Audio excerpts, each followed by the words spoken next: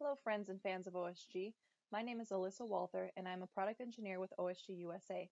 On our site you'll see 5 videos. In each video I cover an OSG product common to the mold and die industry. In these presentations I'll be introducing you to the product, features and benefits, target applications, cutting data, as well as the product offering.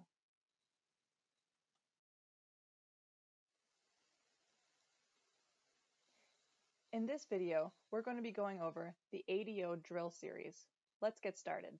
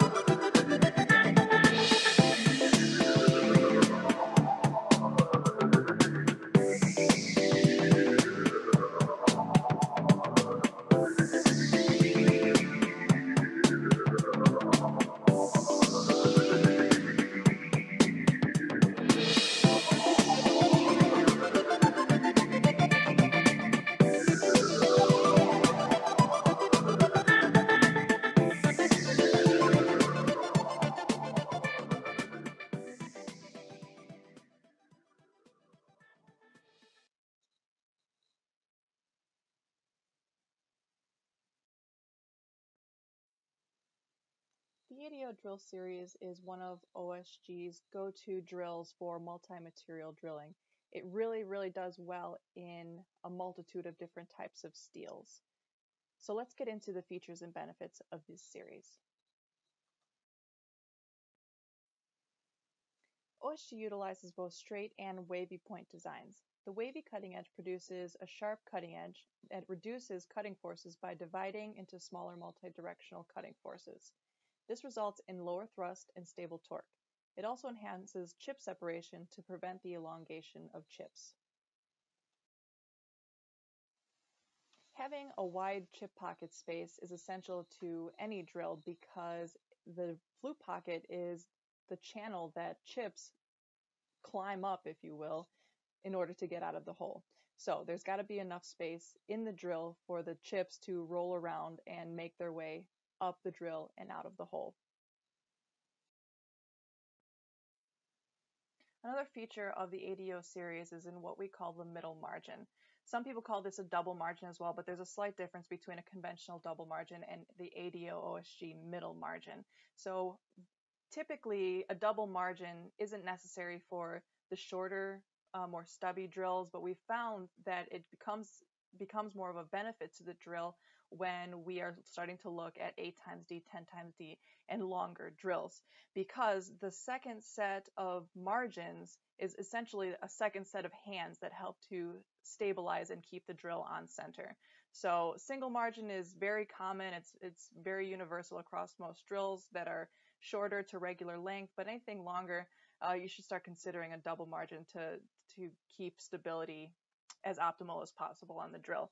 So now the difference between a conventional double margin and the ADO middle margin is that the second set of margins are on the middle of the land width of the drill, whereas a conventional double margin, one set of margin is on one side of the land and the other set of margins is on the other side of the land.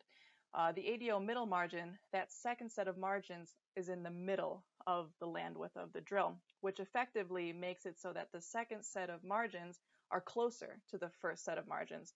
And now what that does is, as the drill initially makes contact with the work material, the second set of margins engage quicker, in a quicker amount of time than would a conventional double margin. So you're getting extra that secondary help from the second set of margins quicker. And the last feature and benefit of the ADO series is in the coating. So OSG has developed a new coating called Aegis coating, and it is the next generation coating over the previous ADO coating, whereas what we were able to do was increase the toughness of the coating. So nothing against what the coating was before, but we're always developing on top of what we've already done, creating newer and better and stronger types of product. So the Aegis coating is definitely no exception to that for OSG. We were able to increase the toughness of the coating, meaning it's more shock absorbing. It's not as readily chippable as the previous coating was. So we're very proud of this new Aegis coating that all of the ADO drills have on it. Let's get into some of the target applications of the ADO drill series. So as I said before, the ADO drills are suitable for a wide variety of work materials, from your low, medium, high carbon steels to your alloy steels, tool steels, your stainless steels it's applicable in, very great in cast iron. It can work in aluminum. It's not the sharpest drill we have for aluminum, but it's definitely going to work in aluminum. We can even apply it in some nickel and titanium alloys as well. We recommend these tools up to a certain Rockwell hardness, so we've seen some successes, especially in the shorter lengths, up to 40 to 50 Rockwell. It's suitable for a wide variety of industries because this is a drill series. We've got hundreds and hundreds of different sizes to choose from. It's just whatever size you need. This is our go-to drill for almost any application. OSG is very proud to say that we now have drills that will reach up to 50 times the diameter. So yeah, that's pretty long. I've seen a couple of these drills myself live, and they are super, super long, and they work great. So we've got anything from stub length 2 times D all the way up to 50 times D now in coolant through, of course. But we also do have a line that is also non-coolant through as well. All right, so let's talk a little bit more specifically about deep hole drilling. So deep hole drilling, OSG considers to be 10 times D up to 50 times D. So the appropriate deep hole drilling procedure for these longer length drills is there's a couple steps that OSG likes to recommend to make sure that you are getting the straightest, most accurate deep hole that you possibly can. So the first thing we recommend is, one, if you're coming into or you're drilling onto an unequal surface, meaning you're drilling onto a round bar or a convex surface or an angle of some sort, we recommend that you flatten that surface out first with the ADF drill, which is a flat bottom drill. So that flat bottom drill, it kind of looks like an end mill, but it's not an end mill, it's a drill, trust me. It's a drill that will leave a flat surface on whatever contoured area you're going to follow your deep hole drill with.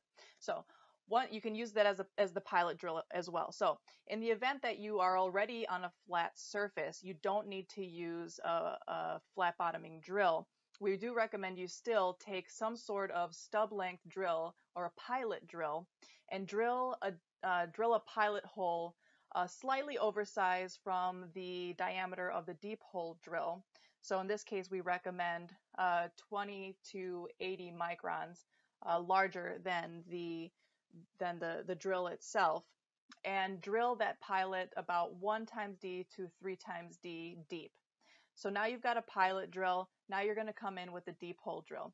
So to enter into the pilot hole that you've just made, we recommend that with the long drill, you start at a very slow RPM. So you bring your spindle close to the hole and have it spin at a very, very slow RPM, something like 0 or a couple hundred RPM. Just very, very calm, very slow, and get that into the pilot hole that you just made. Once inside the pilot hole, you can kick up your speed, and then you start your drilling process at your recommended feed and speed with your coolant on. Once you get to the bottom of the hole, you can do your retract it within 1 to 3 times D of the exit of the hole, and then turn the spindle speed back down to where it was when you first entered the hole, and then remove the drill from the hole there. This will help to keep the drill straight and get it into the pilot hole as straight as possible, because sometimes when you kick up the speed too quickly and the drill is so long, it'll actually move the velocity of changing and kicking up the RPMs will actually make the drill start to wobble before it even gets into the hole. And we've seen that cause many problems with deep hole drilling applications. Now, since I told you we released the 40 and 50 times D drills, the method is pretty much exactly the same as with the other deep hole drills. The only difference here is because now we're drilling so much deeper, we might have to recommend an intermittent length drill. So if you're going to have a pilot drill, but you need to go 50 times D. If you find that the 50 times D for your setup and your machine really isn't getting you to exactly where you want to be with, say, straightness or something like that, we may recommend you take a pilot drill and then drill in with a 30 or a 20 times D drill, and then come in with the 50 times D drill and finish off the full depth of the hole.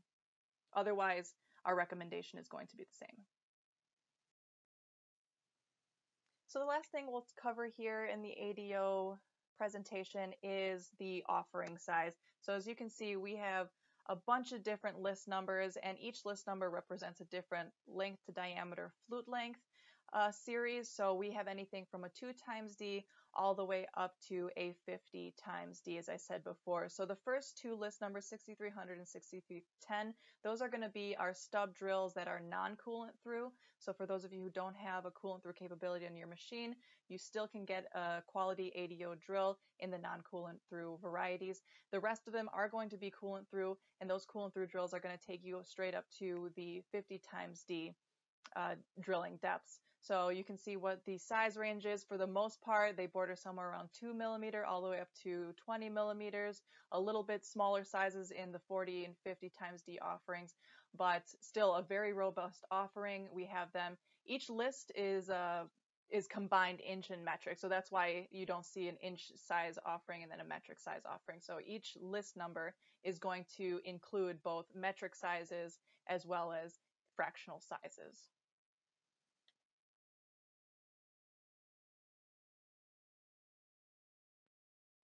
That will conclude this section of the ADO Drill Series presentation. Again, thank you. My name is Alyssa Walther, an OSG product engineer, and you have a great day.